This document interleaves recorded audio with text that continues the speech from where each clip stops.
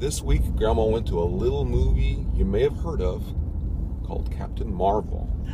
Have you heard of that one, Grandma? I have, yes. Oh, okay. Well, this movie that Grandma's going to go see is, another of these Marvel superhero movies. This one is their first one, which is featuring a woman superhero played by Brie Larson. Let's see how she does. I mean, she hasn't played a superhero before. This is the first and only one she's ever done. So let's see how Grandma likes it. They picked a good one, Captain Marvel.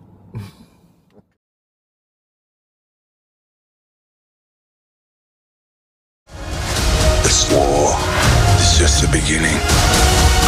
I'm not gonna fight your war. I'm gonna end it.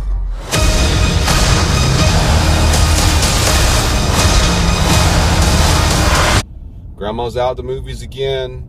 First of all, we want to remind you of the 3 things we remind you every week. Number 1, please subscribe to our channel because you don't know when our videos are going to pop up and you want to make sure you get all of them. Number 2, give them a like, right, Grandma? Absolutely. A like. Okay. Number 3, please give us a comment. We have been loving reading your comments and commenting on your comments. We just really enjoy that, and so please do. This week, Grandma went to Captain Marvel, which is based on the Marvel superhero by the same name. Yes. And she is, as the movie begins, through a lot of the beginning part of the movie, she doesn't really know who she is or where she's from, and she's What is her mission? She's sort of all confused about that because she's a Cree warrior hero, as she says. But she keeps having these sort of flashbacks to a life that she doesn't really remember. The Cree keep telling her that, again, they found her and they sort of brought her back to life, and they gave her these powers and all this sort of stuff, and that she's, again, she's a Cree warrior, and she's, working with them to protect the universe, I guess, from the Cree arch enemies, which are the Skrulls, which are a race of, as they call them, shapeshifters. Again, they can see somebody and they can become that person. They look exactly like them, they sound like them, and they can act like them. So, she's as the movie starts, she's fighting with the Cree against the Skrulls. As it turns out, the Skrulls have sort of infiltrated Earth, and she ends up on Earth, chasing the Skrulls, trying to find out what they're doing there. The longer she's there, the more she finds out about her past life there, and about how the memories come. Yes, and how she was sort of involved, it turns out, with some Cree without knowing it. She was a human, and but she was doing the bidding of the Cree almost. Like they have a secret sort of mission. I don't want to get into it too much without spoiling the story, but again, as the story goes on, she becomes this hero, Captain Marvel. And what did you think, Grandma? I thought it was marvelous. Oh, yes. Wow. It was marvelous. It was very, very interesting. Once again, our special effects folks had lots to do, as you can imagine, because there were all kinds of shape-shifting. There was all kinds of magic, to me, magic powers. Well, what sort of powers does Captain Marvel have, Grandma? What can you describe Captain Marvel? She can fly. Right. Which would be very handy. And she can fly in outer space, too. Yes, if you're fighting the bad guys. She has these power rays that come out of her hands, and she can... Like energy blasts or something. Yeah. And blast a hole somewhere or knock somebody out. She doesn't she has human emotions, and that's part of the continuing thing in the story. You know, she finds out she's human eventually, yes, right? She's not sure. You know, she has these memories, and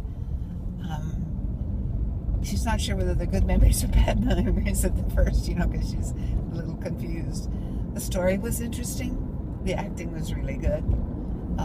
Brie Larson, you believe her. You believe her. She is in the part. She's very good.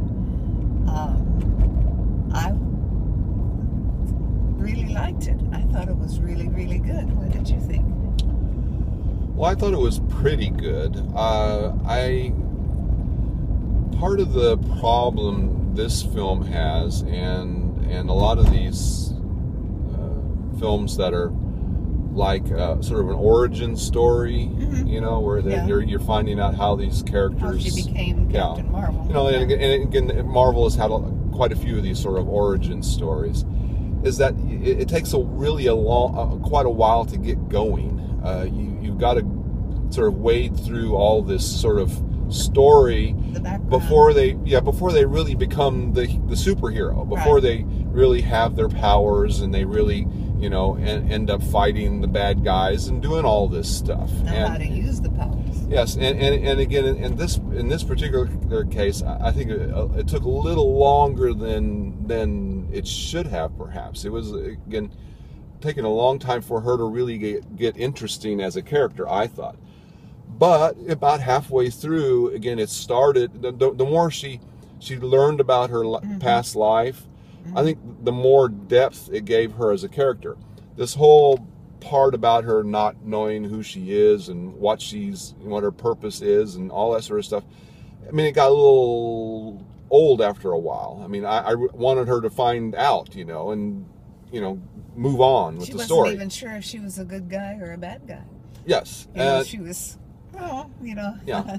So, but again, once that happened, I think the movie improved quite a bit. Once she started to be the hero that she is, it got to be a better movie.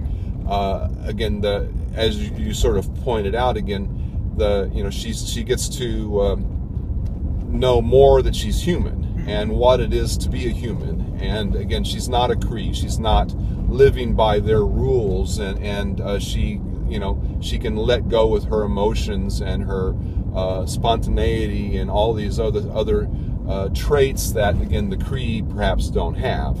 And again, that's what makes her a more interesting character.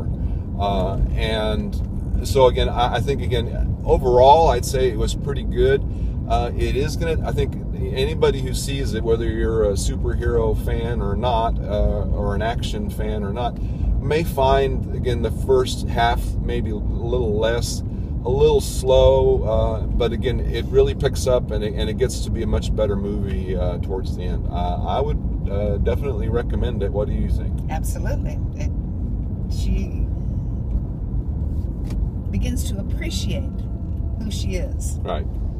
And that, I think, is always the key in these movies. You know, once the person realizes, hey, you know, this is who I am, and I can do this, you know. And if you're Captain Marvel, you know, okay, that's pretty powerful what you can do.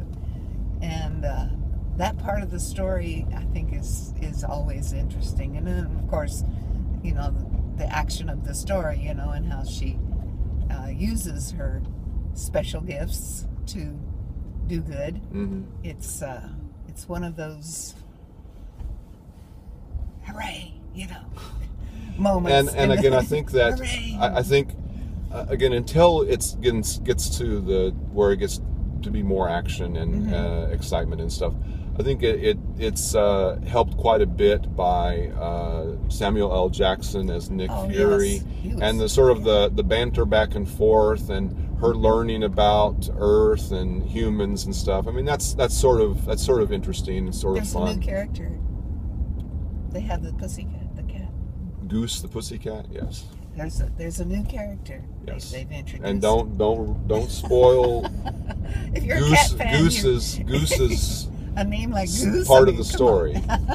But I would recommend it. What about you, Grandma? Definitely. How many thumbs are you Definitely. giving this one? Well, Super Duper still gets double thumbs. Oh, double thumbs. Well. But this one isn't a Super Duper. It's just really good. So it's a 1.5. Oh, a 1.5. Yeah. So it's not a double thumb one. Not a double thumb, but Okay. it is very good and very enjoyable.